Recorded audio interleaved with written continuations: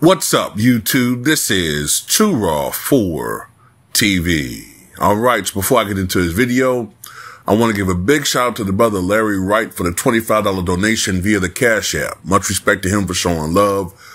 Once again, longtime subscriber to both the YouTube channels and the Patreon. Longtime subscriber, salute to you. All right, so this is a question that I think his channel name was NBA Historian wanted me to give my opinion on. And I think the question was, and forgive me if I'm misremembering it, but I believe the question was, what do I think would have happened if Mark Jackson had never been traded from the New York Knicks back in 1992? All right. If I remember correctly, I think Mark Jackson was traded to the Clippers in exchange for, I believe it was, Charles Smith. I'm trying to remember, was it Charles Smith and Doc Rivers?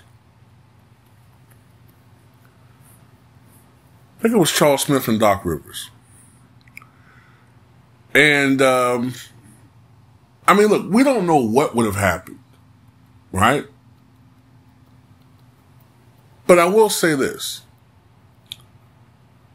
Given how much of a bust overall Charles Smith generally was with the New York Knicks, and given how I think Doc Rivers most definitely had a better career with the Hawks than he did with the New York Knicks. I tend to believe that if Mark Jackson was on the Knicks, and let's say he stayed there for the rest of the decade, right? I tend to think that there's a chance that they could have beaten the Bulls in 1993. I'm going to tell you, matter of fact, if everything went right for the New York Knicks, right, and as far as, you know, health and whatnot,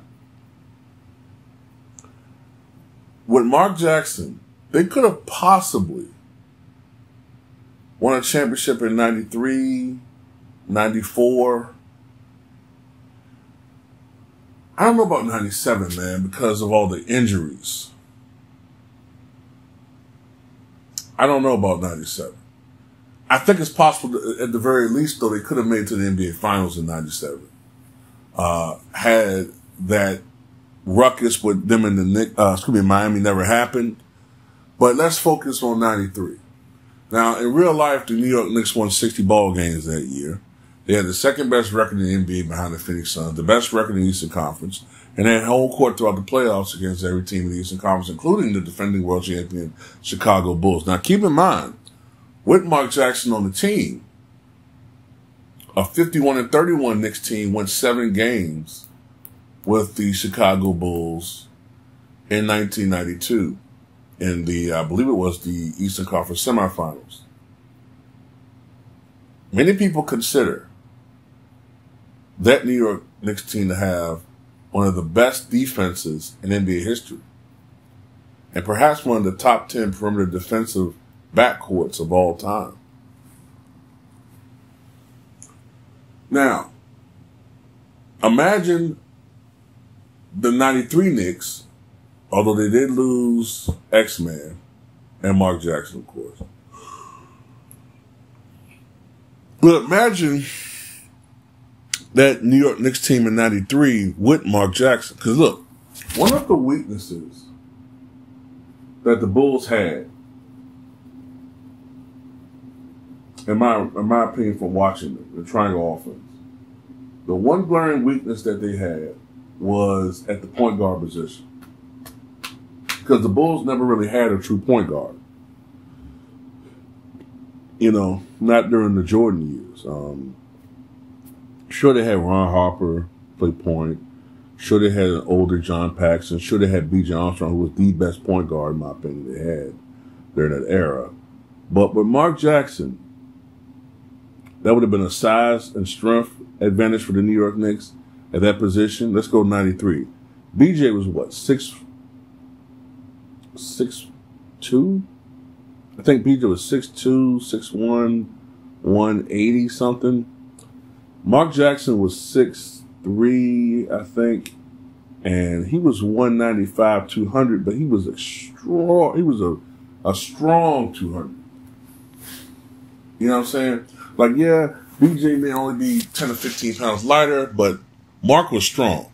As you can see, as Mark has gotten older, he's filled out a lot. You know what I'm saying? He just had one of those physiques where, yeah, the scale is saying 195, but you look at him, and that's mostly muscle. And you see a lot of these guys, they fill out as they get older. So like, how Dennis Johnson, although he developed, obviously eating problems led to obesity, was contributing to his heart attack, and probably some genetic factors at play as well. But you can see that type of frame. Another guy that had that type of stocky frame, two other guys that come to mind, Joe Dumars and Vinnie Johnson. But Mark Jackson had that same frame. And, you know, Mark Jackson's key, one of the things he did that was so effective, matter of fact, it was so effective to the point where they instituted a rule, the 5-second rule to stop it. Well, you know, the 5-second rule where a player can't, or at least they're not supposed to back down the defensive player for more than 5 seconds, though I'm not going to say his name, but a certain player who I shall not name that has a bald spot and, you know, a beard. I've seen that guy violate that rule so many different times, but that's another video for another day.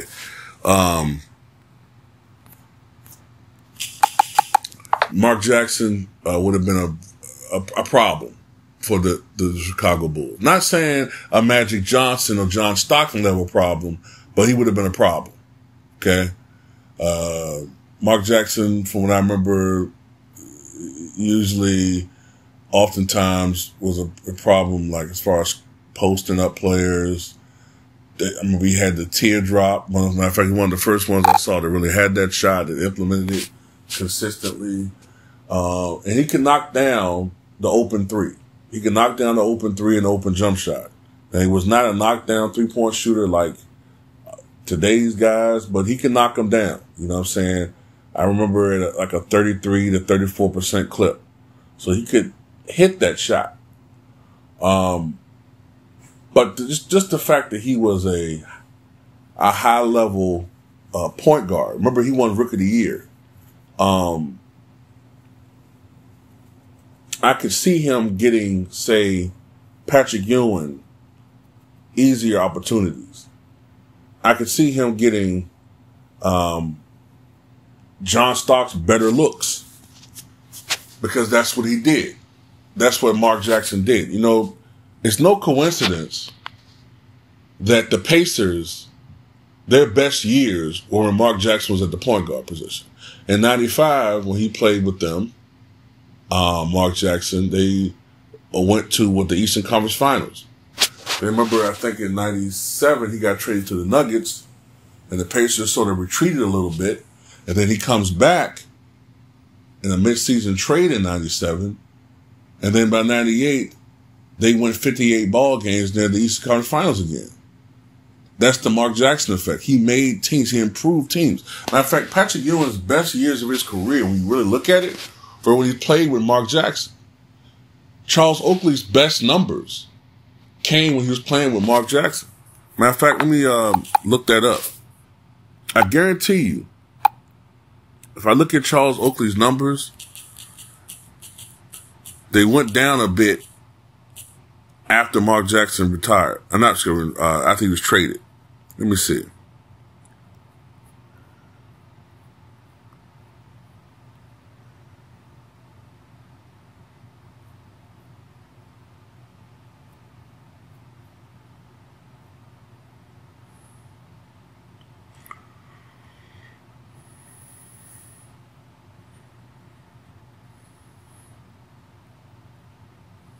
Yep. Went from averaging 11 points and 12 rebounds to 7 points and 9 rebounds.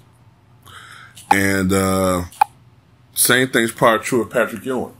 You know, still great players, but a guy like Mark Jackson, you know what I'm saying,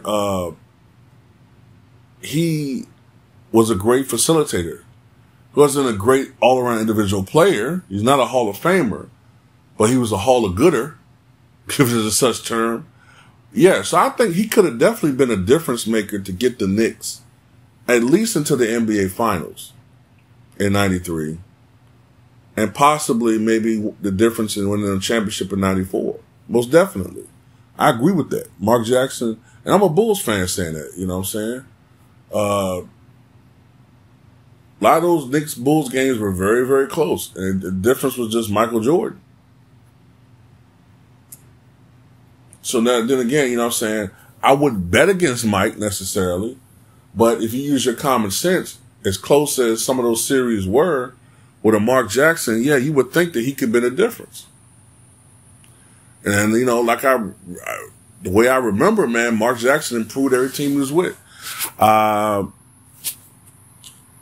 going to look at something right quick. I'm going to look at the 96-97 Nuggets.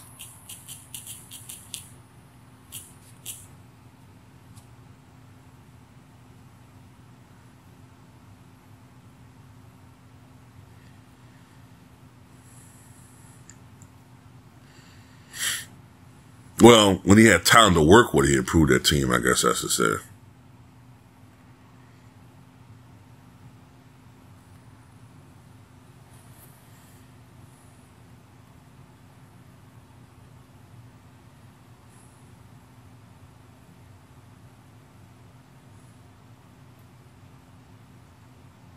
Well, I definitely see that even that year they won 21-61, they got most of their wins before Mark Jackson was traded.